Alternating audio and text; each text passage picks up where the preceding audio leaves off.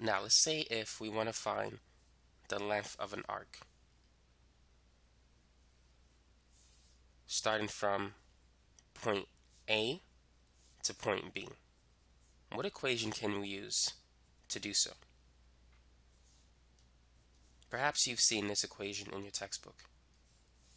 The arc length from A to B is the integration from those 2 points of the square root of 1 plus f prime of x squared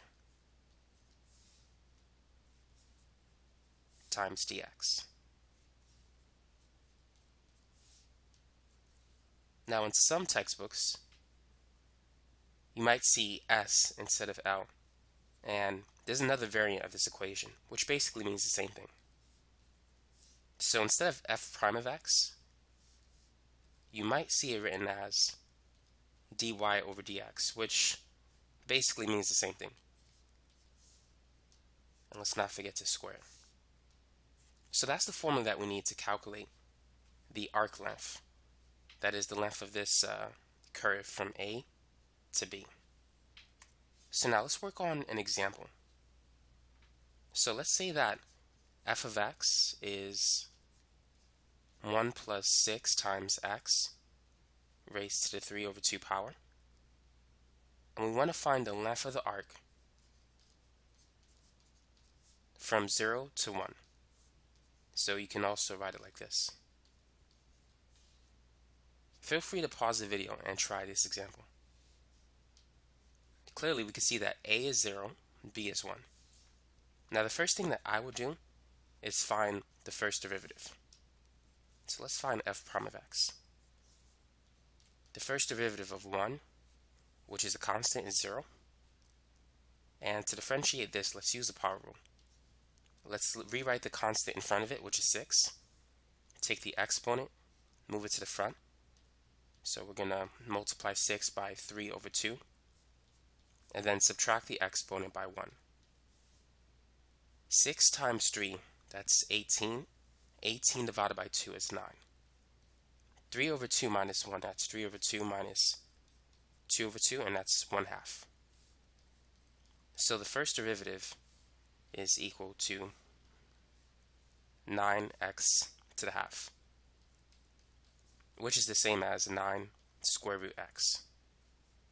So now what we're going to do is we're going to square the first derivative.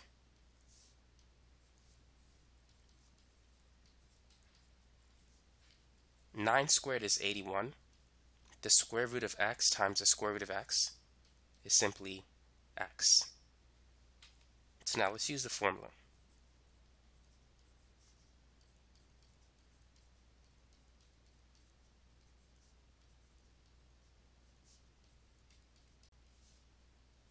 So in this problem, we can see that A is equal to 0, B is 1, and let's replace f prime of x squared with 81x.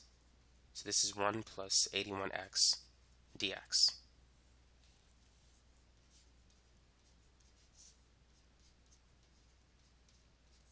Now let's use U-Substitution.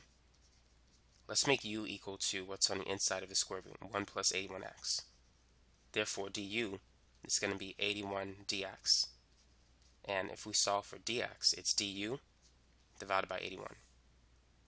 Now, we need to change our a and b values using this formula.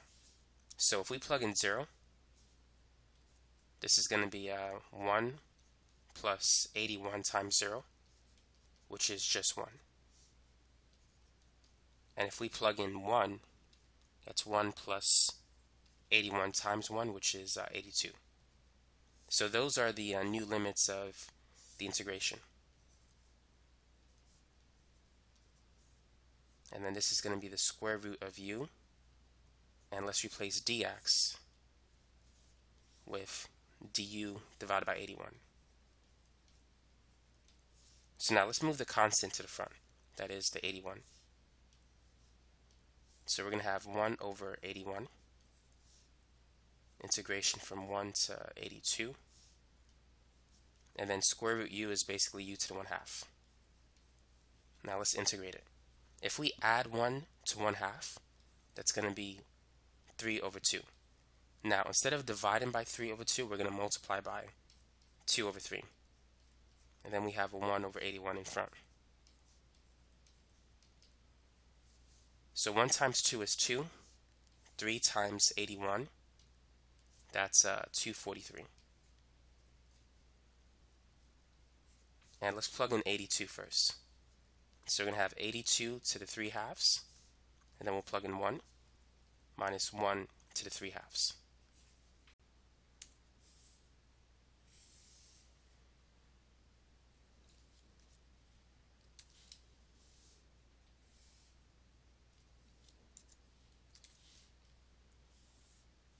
So what is 82 to the 3/2? What does that equal to? This is basically 82 to the first power times 82 to the 1/2, because 1 plus 1/2 is the same as 3 over 2. 82 to the first power is just 82, and 82 to the 1/2 is the square root of 82. So the final answer is 2 over 243, and we can make this 82 times root 82, and 1 raised to the anything is just 1. Now, if you want to, you can convert this answer into its decimal equivalent. And if you do that, it's going to be about 6.103, approximately. So that's the answer for this problem.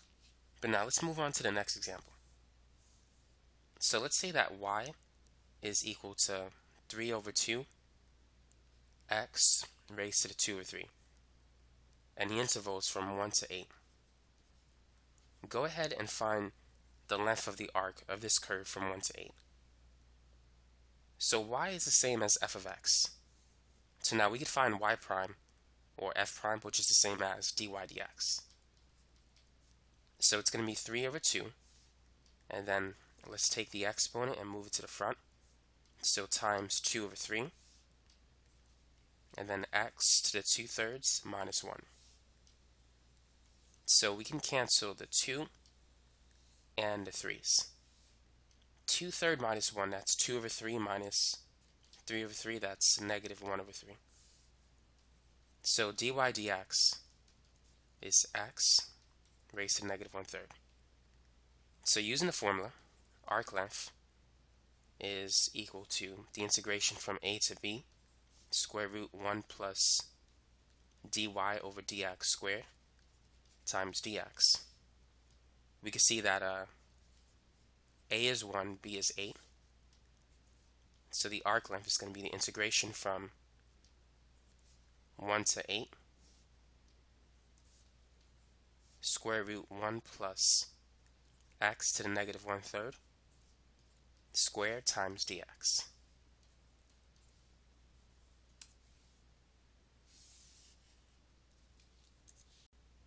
So now let's go ahead and square x to the negative 1/3. Whenever you raise one exponent to another power, you need to multiply the two exponents.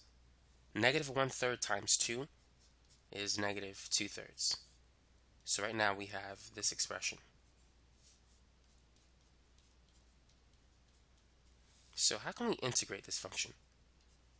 At the present, we can't use U-substitution yet. We need to modify this expression. The best thing we can do is factor out x to the negative 2/3. It's going to be the GCF. If we take out x to the negative 2/3, what is going to go inside the brackets? To find out what goes inside, divide. 1 divided by x to the negative 2/3. Let me just write it on the side. That's equal to x to the positive 2/3. So that's going to be the first term that goes inside. X to the negative 2/3 divided by itself, it's going to be 1. So that's the second term. And if you distribute, you can see it's going to be the same. If you multiply these two, negative 2/3 plus 2/3 adds up to 0. X to the 0 is simply 1. Anything raised to the 0 power is 1. And then x to the negative 2/3 times 1 will give you this value. So now what I'm going to do is separate it into two square root functions. So square root x to the negative 2/3 times the square root of 1 plus x to the positive 2/3. Now let's say if you're square rooting the function. To simplify it, you're dividing the exponents. 6 divided by 2 is 3. So the square root of x to the 6 is x cubed. The square root of x to the negative 2/3, you divide negative 2/3 by the index number 2, so that's going to be negative 1/3.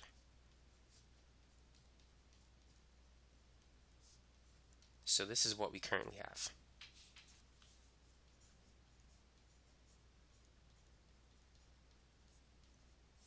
Now we can use U-substitution. So let's make u equal to what's inside of the square root. That is 1 plus x raised to the 2/3. So du is going to be 2/3 x 2/3 minus 1. That's 2/3 minus 3/3. That's negative 1/3. So this is x to the negative 1/3 dx. Now let's solve for dx. So let's begin by multiplying both sides by 3. So 3 du is equal to 2x to the negative 1/3 dx. Next, divide by 2x to the negative 1/3.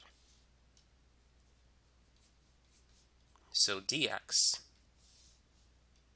is equal to 3 du divided by this stuff. So now we're going to replace dx with this. So this is going to be, we need to change the limits of integration as well. So let's plug in 1 and 8 into that equation. So 1 plus 1 to the 2/3 is simply equal to 2.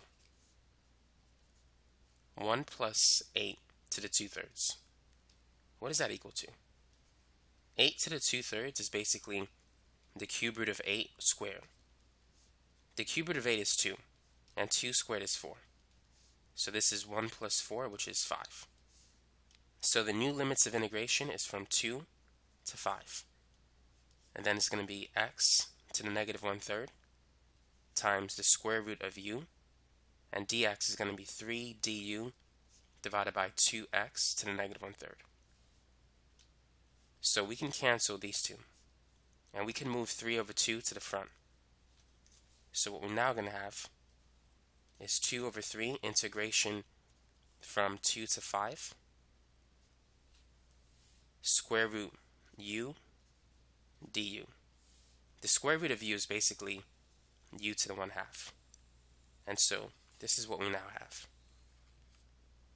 Now let's find the antiderivative of u to the 1/2. That's going to be 1/2 plus 1, which is 3/2. And then multiply that by the reciprocal, which is 2/3.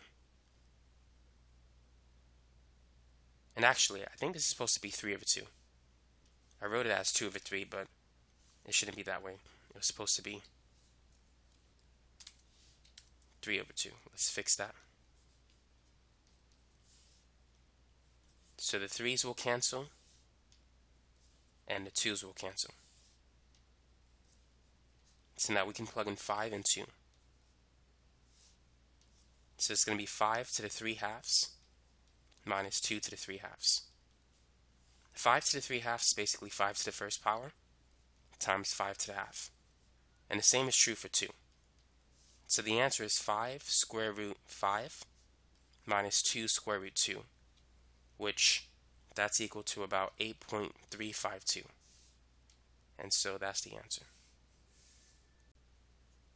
So what about this example? Let's say that x is equal to 1/3 times y squared plus 2 raised to the 3/2.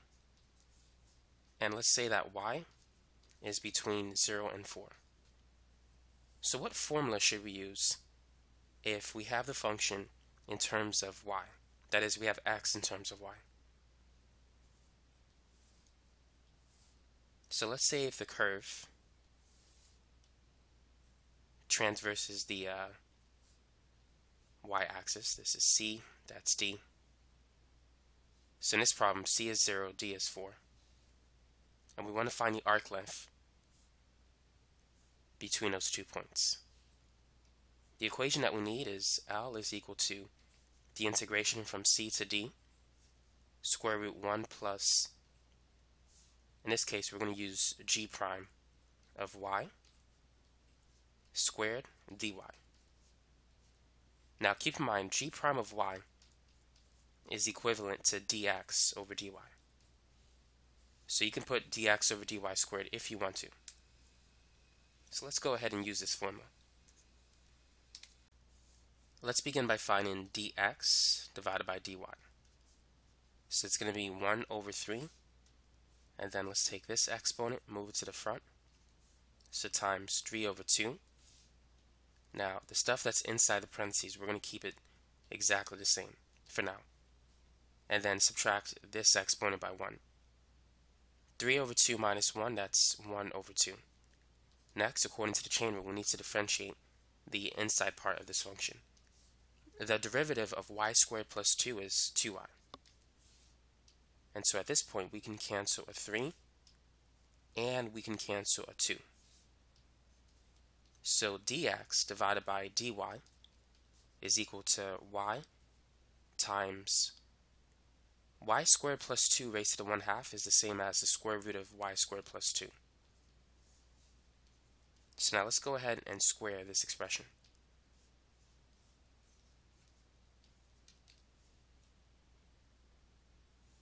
So if we square both sides, y to the first power raised to the second power becomes y squared. And the square root and a square, they will cancel, giving us just y squared plus 2. So now let's distribute y squared to y squared plus 2. So this is going to be y squared times y squared is y to the 4th. And then y squared times 2 is 2y squared.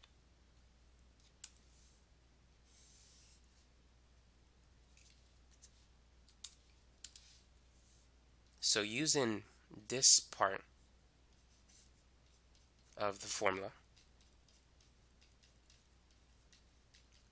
we're going to get the integration from c is 0, d is 4, and then it's going to be the square root of 1 plus y to the 4th plus 2y squared. So all we need to do is replace dx over dy squared with this, which is what we did here.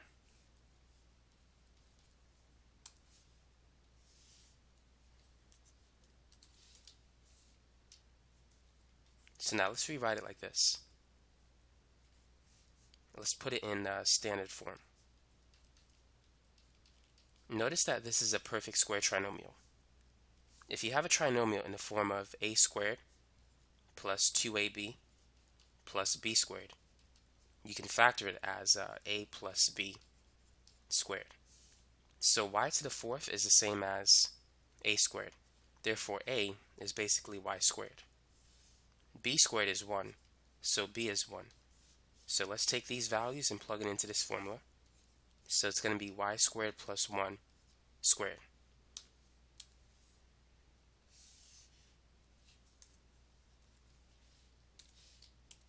So what we have is this expression. The integration from 0 to 4, square root y squared plus 1 squared dy. This is not supposed to be dx, it's supposed to be dy.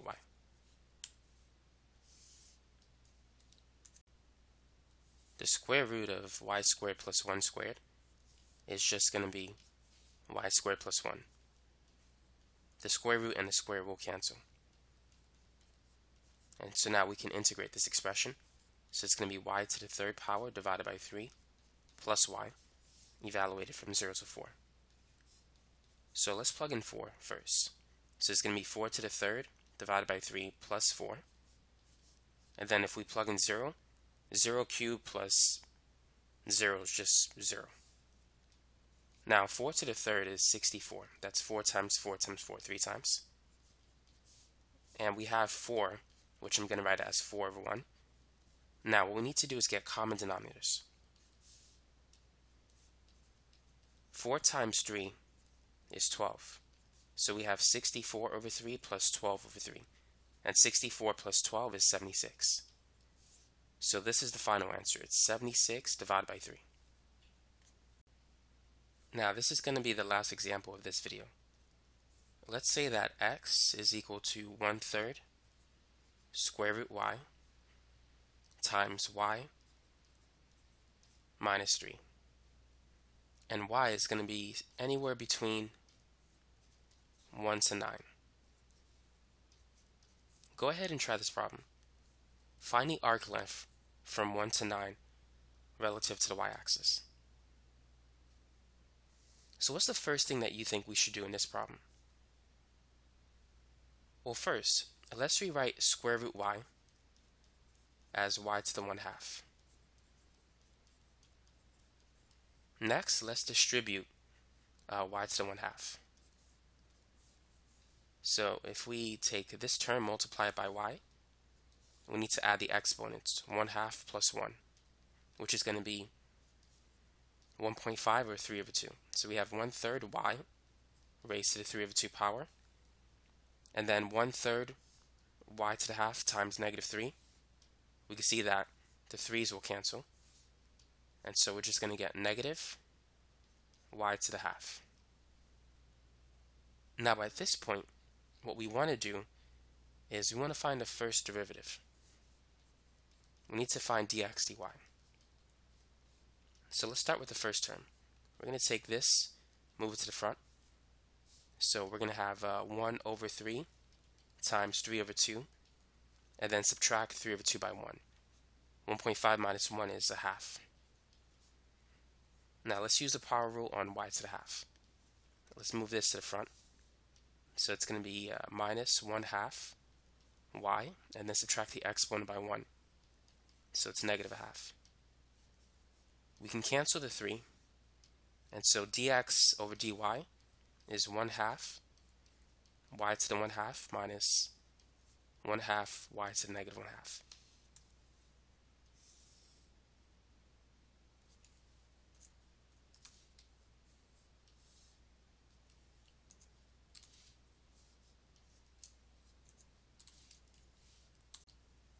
So what do you think we should do at this point?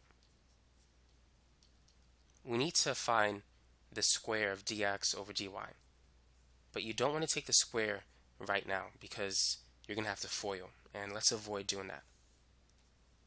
So let's rearrange this expression. Let's factor out the GCF. Let's take out 1/2 y to the negative 1/2. If we do that, if we divide this by this, it's just going to be y to the first power. If you want to see that, here it is. 1/2 y to the 1/2 divided by 1/2 y to the negative 1/2. These two cancel, and when you divide by a common base, you need to subtract the exponents. 1/2 minus negative 1/2 is the same as 1/2 plus 1/2, which is a whole. So we just get y to the first power. And the next one, if you divide this by that, you can clearly see that it's going to be negative 1. So now what we want to do is we want to square both sides. We need to find the square of the derivative. So dx over dy squared is now equal to 1/2 squared, that's 1/2 times 1/2, that's 1/4. And then if we multiply negative 1/2 by 2, that's going to become y to the negative 1. And then y minus 1 to the first power, we just got to multiply the exponent by 2. So it's y minus 1 to the second power. So now at this point, we want to use the arc length formula. So it's the integration from a to b, actually rather c to d, since we're dealing with y values. Square root 1 plus dx over dy squared times dy. So in this problem, c is 1, d is 9. And then we have the square root of 1 plus 1/4 y to the negative 1 power and then times y minus 1 squared dy. So how can we integrate that expression? What would you do?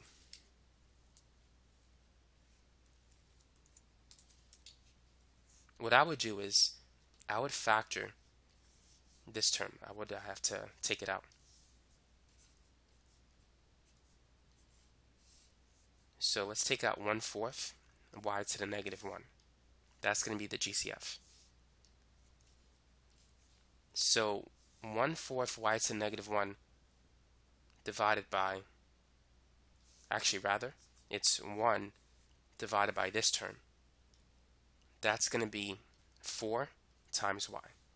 If you do 1 divided by 1/4 y to negative 1, this is the same as 1 over 1/4 times 1 over y. You got to multiply the top and bottom by 4y. So these two will cancel. Those two will cancel, and you just get 4y on top. This is going to be a long problem.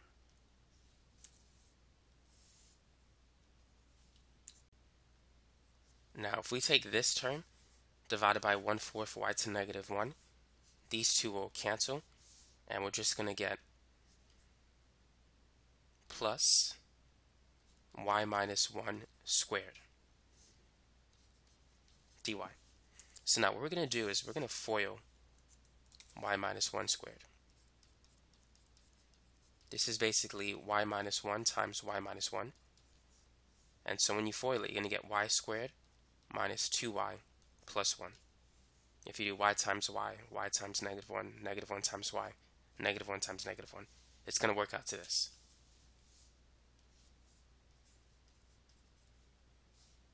So now let's replace y minus 1 squared with this expression.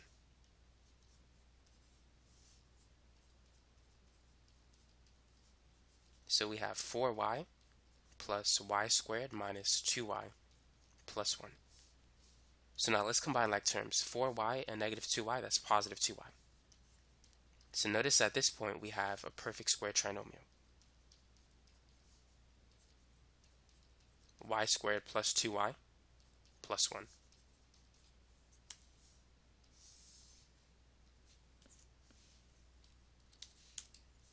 So now that this term is multiplied to this term, we can separate it into two radicals if we want to. And we can also factor this term. We know it's going to be y plus 1 squared. The square root of 1/4, the square root of 1 is 1, the square root of 4 is 2. The square root of y to negative 1, you just got to divide negative 1 by 2, so it's y to negative 1/2. And the square root of this term is simply y plus 1 to the first power. So now we can distribute y to the negative 1/2. I'm going to take this constant and move it to the front. So we have 1/2 integration 1 to 9. If we multiply these two, negative half plus 1, that's positive 1/2. And then this is going to be plus y to the negative 1/2.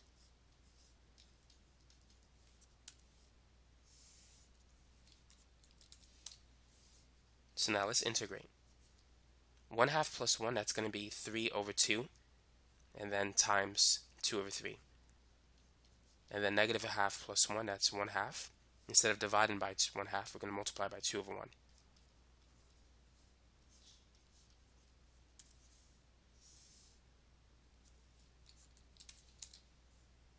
So now, let's distribute the 1/2. 1/2 times 2/3, the 2's will cancel, so it's going to be 1/3 y to the 3/2. And 1/2 times 2 is just 1, so this is going to be plus y to the 1/2, evaluated from 1 to 9. Now let's plug in 9. So 1/3 times 9 raised to the 3 over 2 plus 9 times, or 9 raised to the 1/2. And now let's plug in 1. So 1/3 times 1 to the 3/2 plus 1 to the 3/2. So what's 9 to the 3/2? This is going to be the square root of 9 raised to the third power. The square root of 9 is 3, and 3 to the third power is 27. So we have 1/3 times 27, plus the square root of 9, which is 3, and then minus 1 to the 3/2 is just 1. This is supposed to be 1/2, by the way. So this is just going to be 1/3 plus 1. 27 divided by 3 is 9. And then let's distribute the negative sign. 9 plus 3 is 12. And 12 minus 1 is 11. So we have 11 minus 1/3. So now let's get common denominators. Let's multiply this one by 3 over 3.